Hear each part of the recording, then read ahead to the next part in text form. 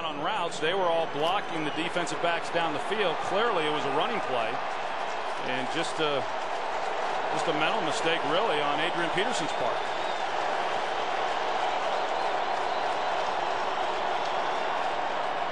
Second and 8. They set up the screen to Felix Jones, and he has a first down. One out at the 35. Well, Jones got a career-high 19 touches last week and rushed for 109 yards.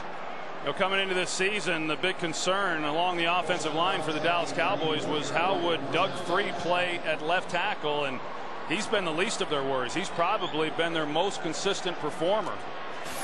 You see